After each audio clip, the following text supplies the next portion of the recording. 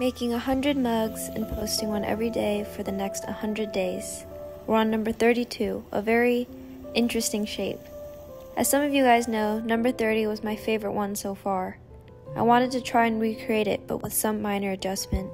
We were off to a good start, but I definitely took off way too much on the bottom of this one and altered the overall shape too much. Getting a consistent or similar shape will require a lot more skill development and focus than I initially thought. I got lucky with number 30. There's still a lot more guessing on my end than I realized. This is form 32, quite an interesting looking one. Definitely one that I will not be trying to replicate in the future. This rim does go well with the body though, so that's nice.